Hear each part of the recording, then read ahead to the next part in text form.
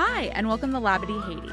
If you're new to my channel, my name is Alanna, and in today's video, we take a tour of the many types of cabanas while visiting Royal Caribbean's private destination in Labadee, Haiti. Remember to give this video a big thumbs up and subscribe for more if you enjoy the video. First, we have Barefoot Beach. This is a private beach that is reserved for suite guests and Pinnacle, Crown, and Anchor Society members. There are a few different types of cabanas to rent here on Barefoot Beach. At the time of this video was created, the pricing structure is as follows. The overwater cabanas are the first ones we see here, and they are $495 per cabana. There's the standard for $295, the hilltop for $395, and the beachfront for $395.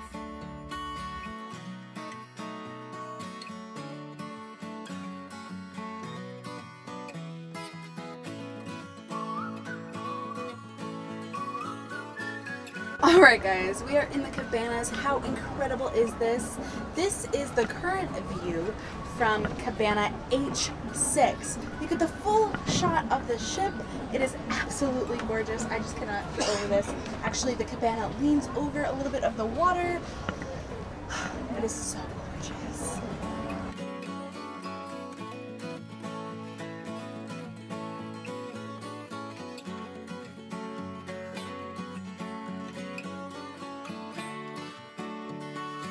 So each cabana gets 2 floaties. Cabanas are beautiful. I don't want to leave.